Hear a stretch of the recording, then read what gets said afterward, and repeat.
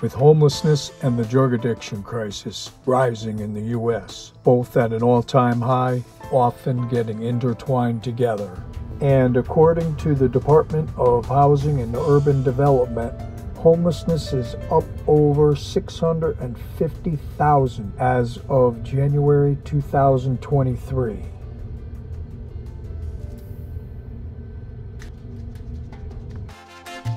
Of Bangor's plan to clear the city's largest homeless encampment on Corporate Drive today. Police clarifying they're planning to issue trespass warnings and simply direct homeless to services. So we learned a lot of lessons. We've spent 3.5 months out here working with individuals, trying to connect them to services. We've gotten a great buy-in from a whole bunch of folks. And those relationships that were created by the outreach workers or the navigators or the individuals here are crucial to building trust, to enabling somebody to believe that somebody is really here to help them. Individuals have been faced with barriers, have been disappointed. We get it. But returning that hope to individuals by consistent outreach and connection has been imperative to our ability to connect with a greater number of individuals out there. And it is safe to say, we do have a drug problem, right? Oh gosh, yes. So you the mayor? Yeah. What's your name? Rick. Rick, how you doing? Good morning. What's the solution? No, it wasn't. One person at a time. I guess this is the encampment. It's just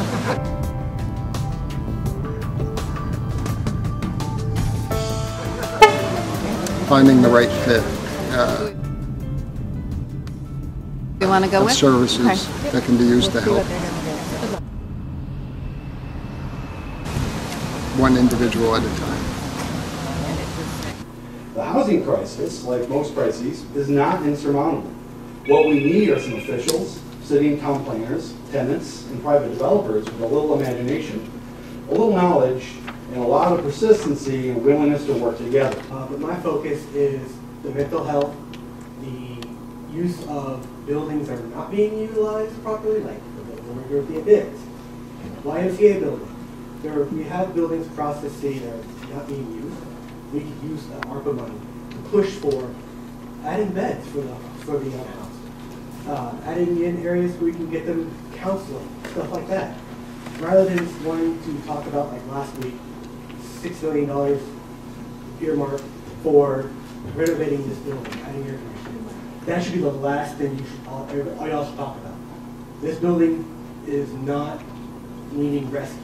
The people out in the streets, the people with mental health issues, the people who are addicted to drugs, they need to be rescued, not this building. Now that's Bangor's problem, some would say.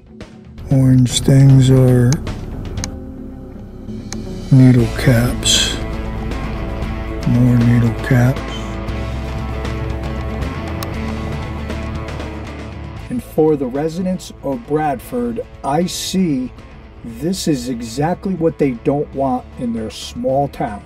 Bradford is a rural area, 20 miles northwest of Bangor.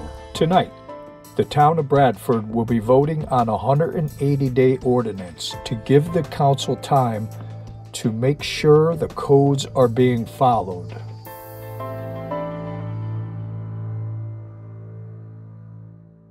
My name is Michael Collar. I'm Boston land, and he has a 35 acres. Mike Teller here, who bought the land in Bradford in July 2023, and there, shortly after, put the septic system in. His intentions? To build a community. My name is Michael Collar. I'm Boston land, and he has a 35 acres. I don't know if you need a vote for me to talk or not. Oh, I'm sorry, are you a resident of? Nope. No.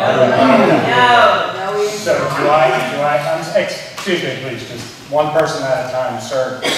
Your name again? Michael Collar. Michael Toller. Is there a motion to allow Michael Toller to speak?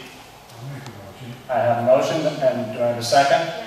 Okay, so this motion does require 2/3, does not need any discussion. So I'm going to ask for a show of hands. All those in favor, please raise your hand. Okay, I don't think I'll need a count. All those opposed, please raise your hand. We do not have a 2/3 majority to allow you to speak. We all want a villain. I would like to say that usually the town of Bradford, if somebody came to town, we would hope that we would say, hey, welcome. This man, Mike Tuller, who purchased the land in Bradford in the summer of 2023, but when the word got around on social media that the 35-acre lot will be transformed into a homeless encampment, the residents went to the ballot box. According to the Constitution and the laws of the state. So with that, I'm going to turn to the first article of business, Article 2. The article reads as follows: Shall an ordinance entitled Town of Bradford Moratorium Ordinance, Development of Rooming Houses, Shelters, Campgrounds, and Tiny Home Parks be enacted? Anybody else on the floor would like to speak? I think you were first. I just have a question. Does this apply to, does this have any bearing on homeless people? Does this ordinance have any bearing on homeless people in the town of Bradford? Is there anybody on the select board or the town attorney who'd like to speak to that issue? Is there an ordinance against being homeless in Bradford on this ordinance? No. It's not going to fix so it doesn't pertain to that? Thank you. I think I'm just asking for clarification. Like, it says provide 180 days for the town to oversee what a landowner is doing on their own property. Is that correct, Levi? She knows the extent of what's going on. Thank you. I'll start with you in the back, please. I am a school bus driver out here. This ordinance needs to stay in for the kids' sake. It has nothing to do with the adults. We don't want them here, no. But what about the kids that live right down the road?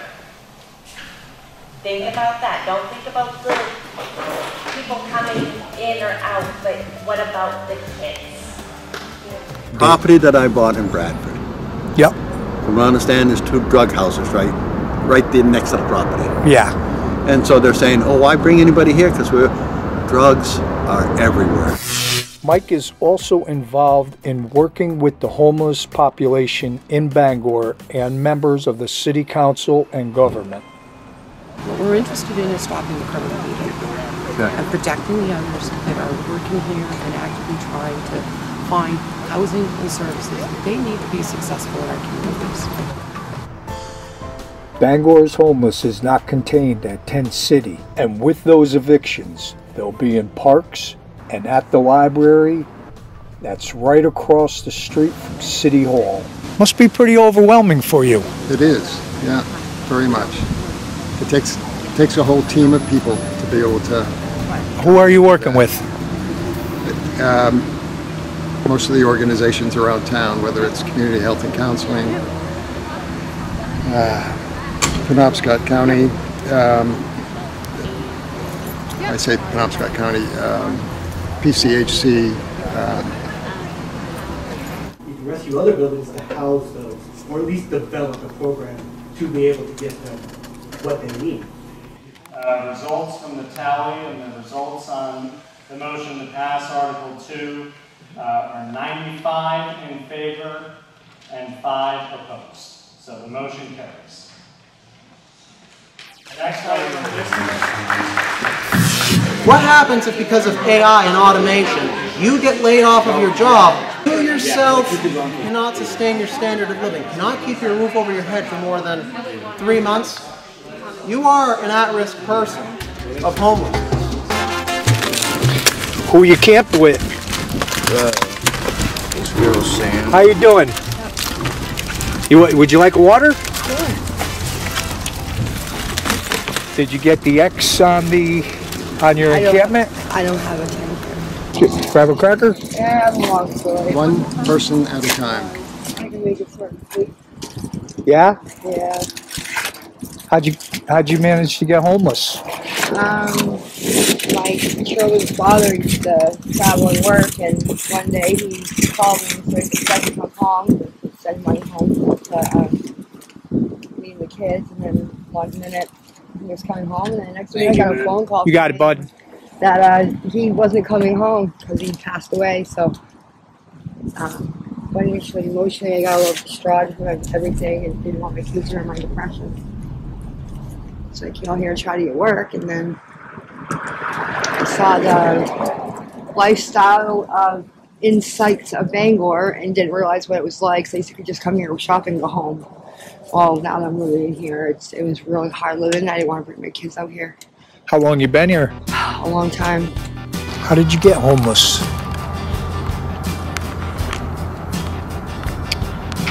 Well, unfortunately, we had an apartment where when I first met my fiance, she had an apartment and I moved in with her. And then unfortunately, she was evicted, she was embarrassed, so she didn't want to say anything to me, where I could have come up with the funding to help pay the rent that was still left over. But the company that she rented through said that they didn't want to wait for the money from her card coming in the mail, so that's why they evicted her.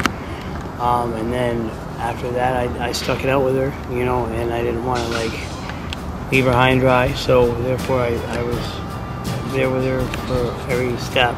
And we went from the apartment to couch surfing with friends, and I felt like we were kind of overstaying our welcome. So I took the initiative to leave. And unfortunately, while we were together, I suffered a parasitic bacterial fleshing infection to my left arm due to a work accident, and almost cost me my arm and my life, and also put me out of work for quite a period of time. My name is Doug Dunbar, and I am the founder of something called Penobscot County Cares. It's a collaboration of about 30 or 40 nonprofit organizations in Penobscot County who are focused on 3 crises that have really never been worse in this part of Maine or other places: housing and homelessness, substance use disorder and overdose deaths, and a rise in mental illness. And we know that oftentimes those crises intersect, they overlap, and we see the results. Are there funds? Are there funds left over from COVID that might be allocated to this crisis? We have allocated some to this crisis already. I'm sure. From COVID, from the COVID bank, from the American Rescue Plan funds. Yeah. Yes, there has been. That's good, right? Yeah. How much? How much has been allocated? The entire amount. Several $million. Yeah. Several million? Correct. And still, there seems to be quite a bit of a homeless crisis. The number of unhoused people in Bangor and Penobscot County never have been higher. The Bangor School Department is just one example. Last spring indicated that there were 80 students, at least 80 children, who were unhoused just in Bangor. So we know the problem is much, much bigger than what's happening here at the encampment. It's homeless, it's housing. It's a combination of... More importantly, we should never have gotten into this situation. This encampment has been around in one iteration or another for 3 or 4 years. And beginning over 2 years ago, the city of Bangor received $20 million in ARPA funds, American Rescue Plan Act funds. Penobscot County received $30 million. Just between Bangor and Penobscot County, that's $50 million that came starting 2.5 years ago. We have a serious homeless crisis. Looks like someone's got a little fire over here. Hanging clothes. Bangor's plan to clear the city's largest homeless encampment on Corporate Drive today. Police clarifying they're planning to issue trespass warnings and simply direct homeless to services.